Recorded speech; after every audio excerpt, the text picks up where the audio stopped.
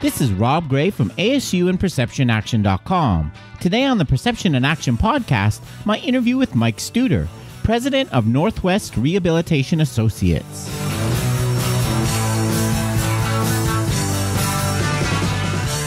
Hi everyone, welcome to the Perception in Action podcast, where I discuss how psychological research can be applied to improving performance, accelerating skill acquisition, and designing technologies.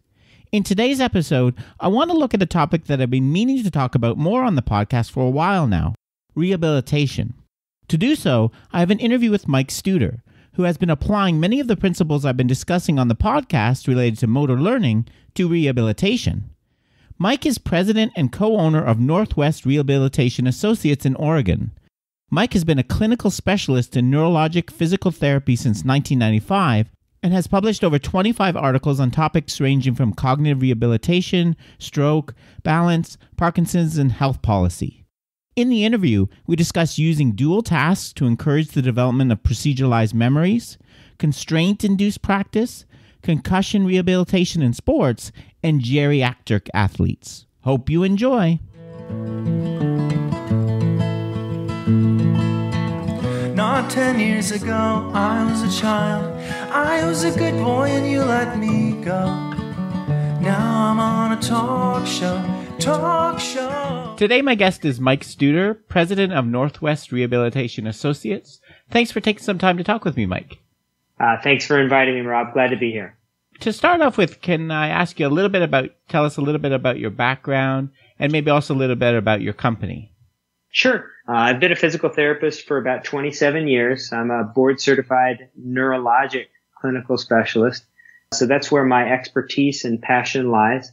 I also do a fair amount of work in geriatrics and have kind of coined the term of geriathletics because I like to help older adults be able to perform well in competitive athletics. As far as my company, we're an outpatient rehabilitation clinic based in Salem, Oregon, and we do orthopedics, neurology, geriatrics, and pelvic health. So what is your kind of general approach or, if you have a general philosophy about rehabilitation that you use? Sure. Especially in the world of neurology, I've got a lot of approaches that center around the primary principles of neuroplasticity. I'm a very firm believer that when challenged, the brain can make changes. And one of the things that I stipulate is that the equation of neuroplasticity is much like the laws of finance in terms of supply and demand. However, they're reversed in neuroplasticity where it's demand and supply. And therefore, if the task is presented or the therapist can construct an environment that forces a demand from the learner's brain, the learner is much more likely to be able to supply the skill necessary to meet that demand.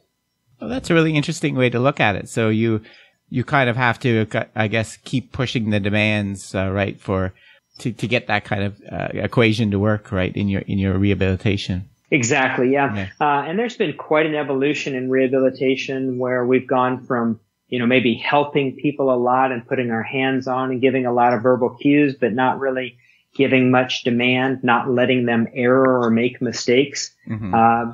And rehabilitation has evolved such that the pendulum sometimes goes to the complete other side of things and allows too many errors. And if the learner's not seeing any success, then the brain also sees the, no impetus and no reason for and no thrive. So there's a good fine balance where the most skilled therapy, in my opinion, has a fine balance of demand and supply and success. So if we can get into a bit more of the specifics of some of the things you do. One of the things that was really interesting to me is using something that I use as a research tool for rehabilitation is using dual task training. In particular, mm-hmm. I know you talk about using it to try to encourage the development of proceduralized knowledge and proceduralized memories in rehabilitation. Can you talk to a little bit about that? Yes. So particularly in the world of stroke rehabilitation where a learner might be trying to regain the capacity to walk again. And all of us know that the action of walking is largely a background activity, as you've already referenced, and your listeners are probably very familiar with. Procedural memory means essentially able to operate with some degree of automaticity, doesn't require a lot of cortical and cognitive involvement to be able to run the task of walking. And many times in rehabilitation for an individual recovering walking after stroke, therapists are inclined to direct a lot of cues at the body part, at the specific movement, which tends to put the task of walking where it never used to live, up into the frontal lobe, on the motor strip, and causing the individual to process the task of walking in a very cognitive step-by-step manner.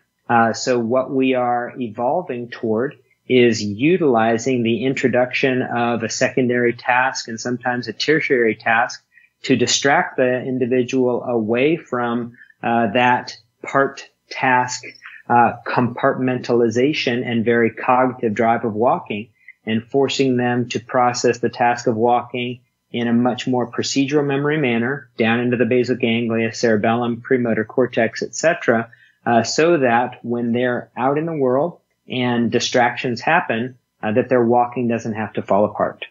Yeah, that's really interesting. And for the dual task, what kind of dual tasks do you use? Do you use kind of like completely irrelevant things, or do you try to get them to focus on some kind of external aspect of walking, like where they're headed, or what kind of things do you do?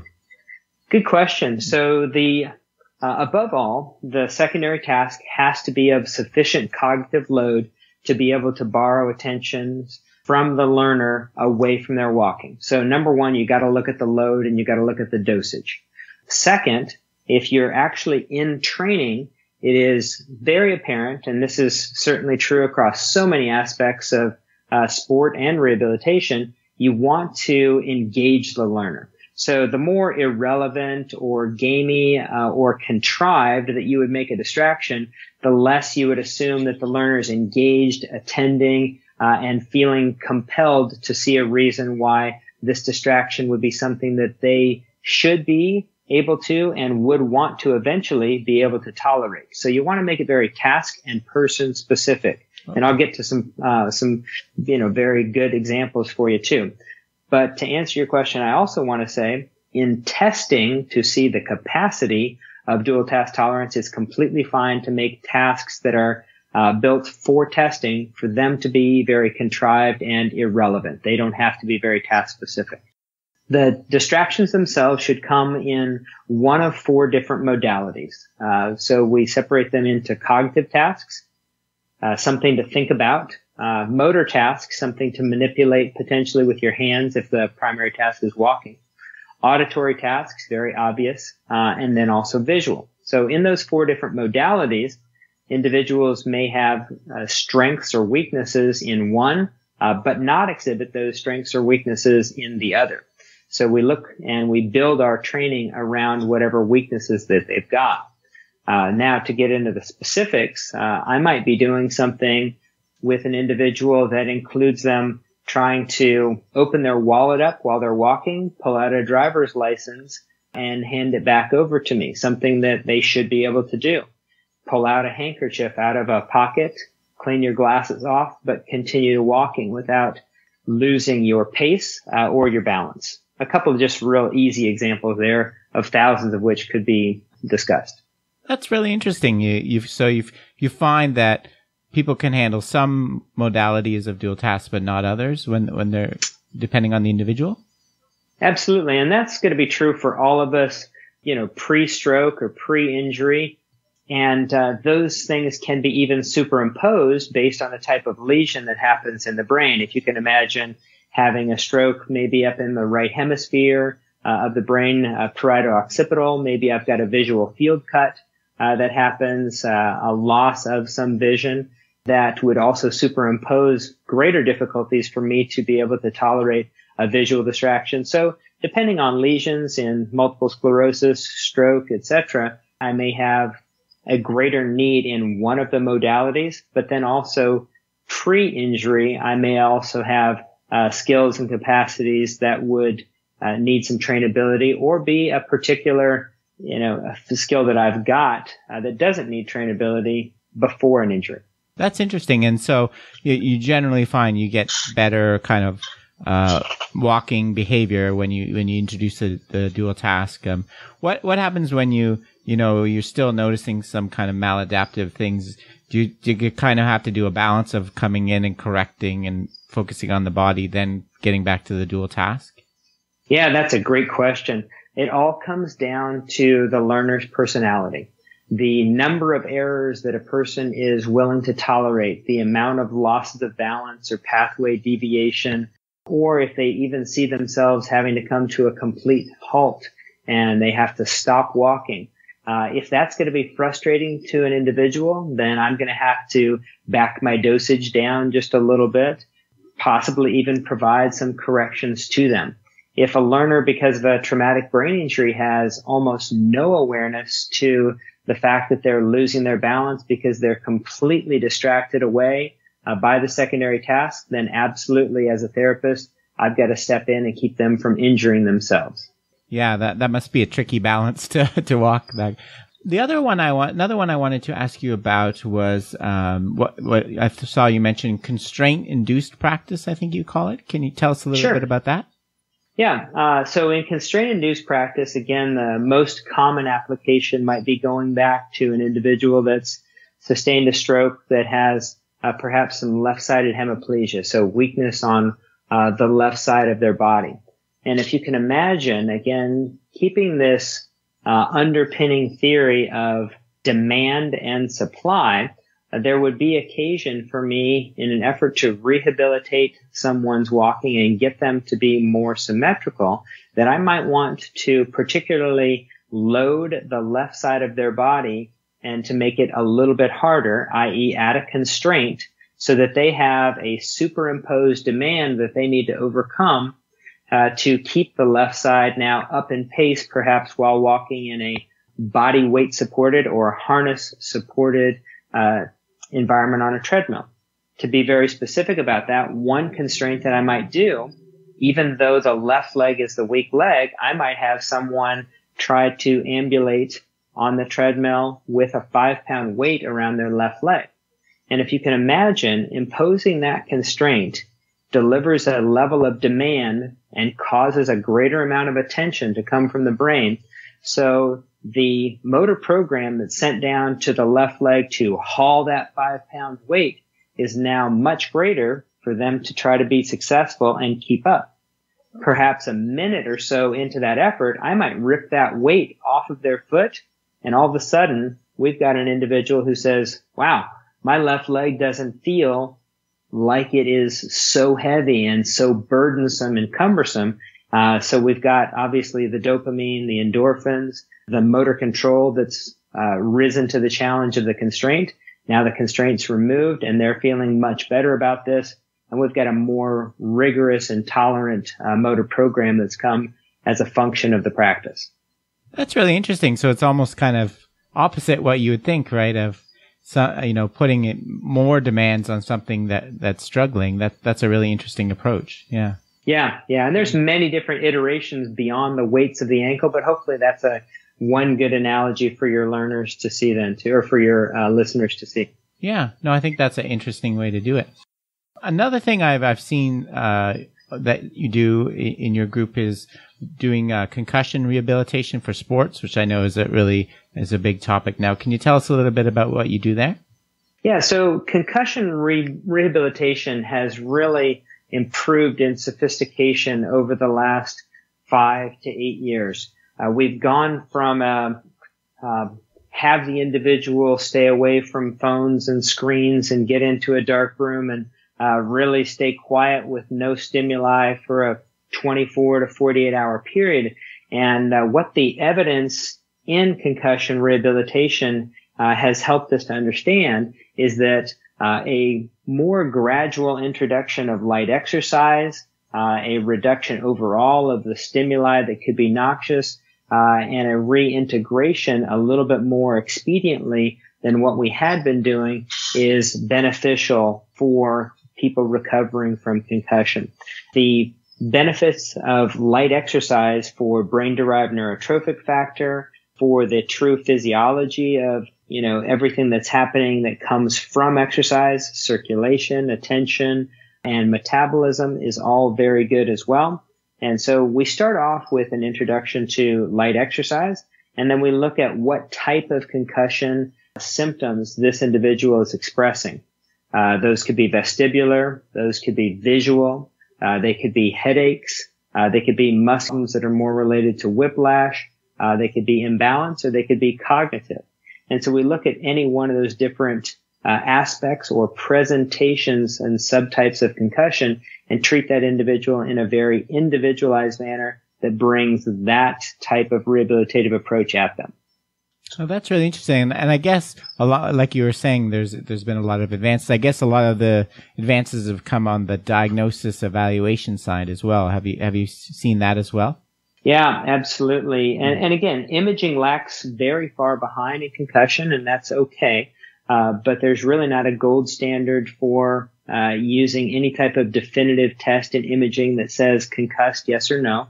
But the respect of the medical community to be able to say that even though we don't have imaging, to recognize this as a brain injury, to recognize that there's really no pharmacological intervention that is going to be warranted here, tells people in the medical community that we've got to find another way to advance these people. And that is partially by not, prescribing so much bed rest, getting a little bit of activity going, and then really looking at the specific type of concussion that people are presenting with, and not being just so bold and across the field, everyone has to follow this protocol.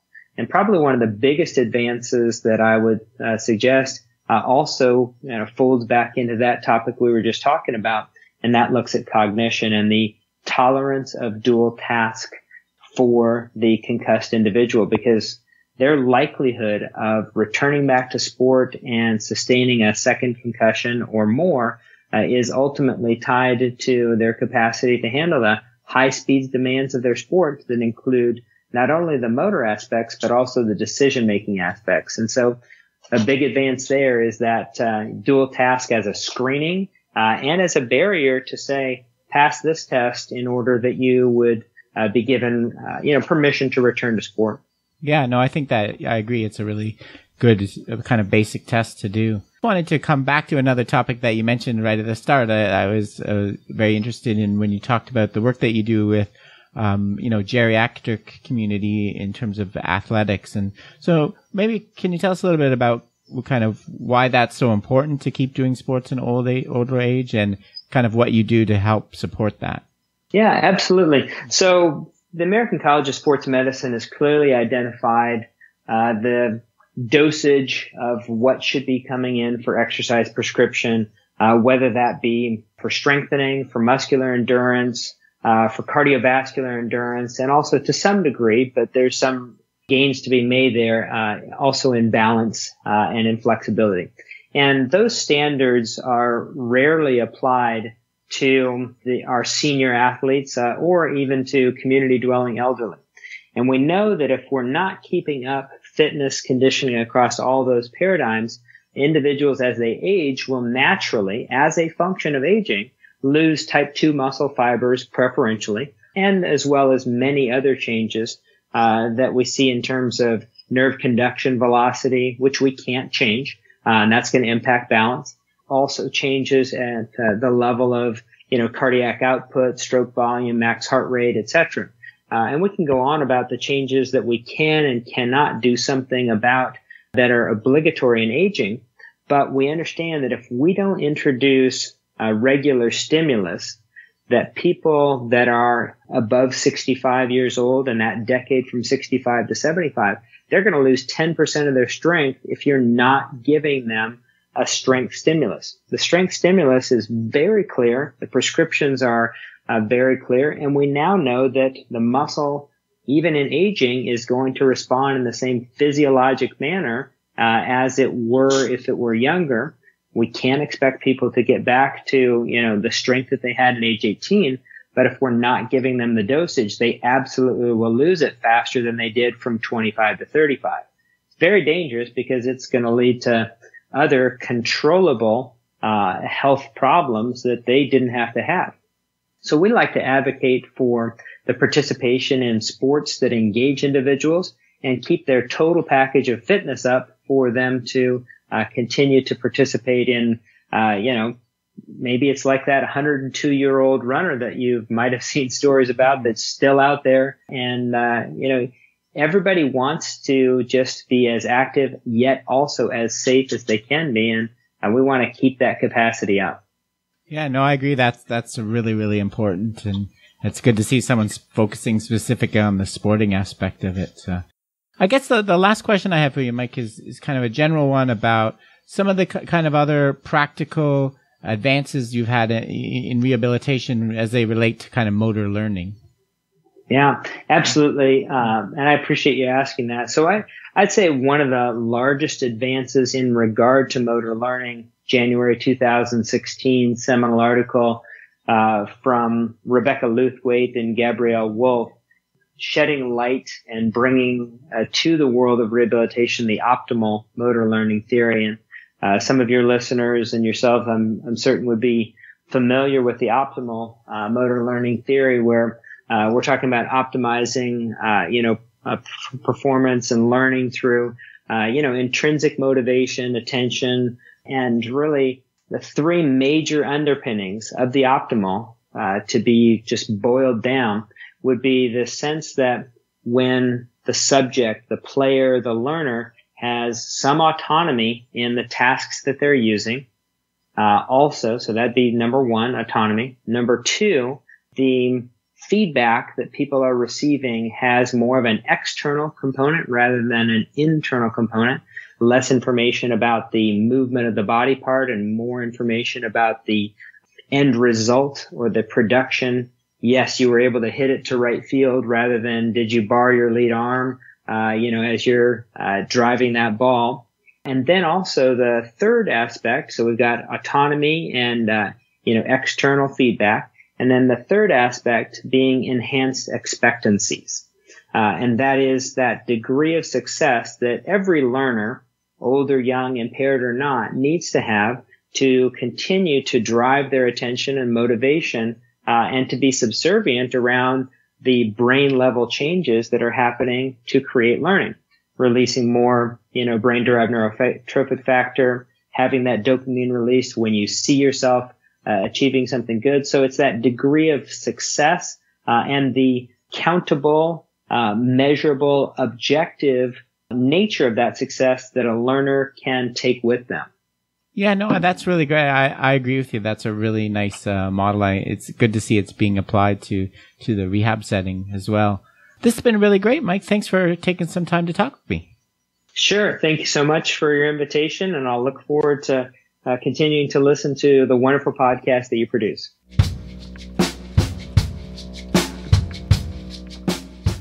Thanks again for the great discussion, Mike. You can find out more about Mike from the links I've posted in the show notes. Remember, you can contact me at robgray@asu.edu or follow me on Twitter at ShakyWeights. To find out more about the podcast, please check out perceptionaction.com. Finally, to support the podcast and receive bonus materials including transcripts and an extra monthly episode, please head over to patreon.com/perceptionaction. This is Rob Gray from ASU. Cheers for now, and keep 'em coupled. Could you quit?